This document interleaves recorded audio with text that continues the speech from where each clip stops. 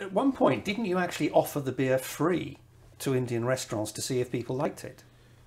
What we would do is, if we walked into a restaurant Yeah. and our product was more expensive than the competitors, Yeah. I always made sure it was more expensive because it was a better product and you get what you pay for. Sure.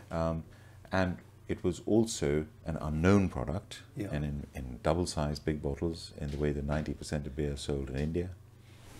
And so the restaurateurs were having to take on something that they didn't, an unknown product that was more expensive in a size that they were not used to.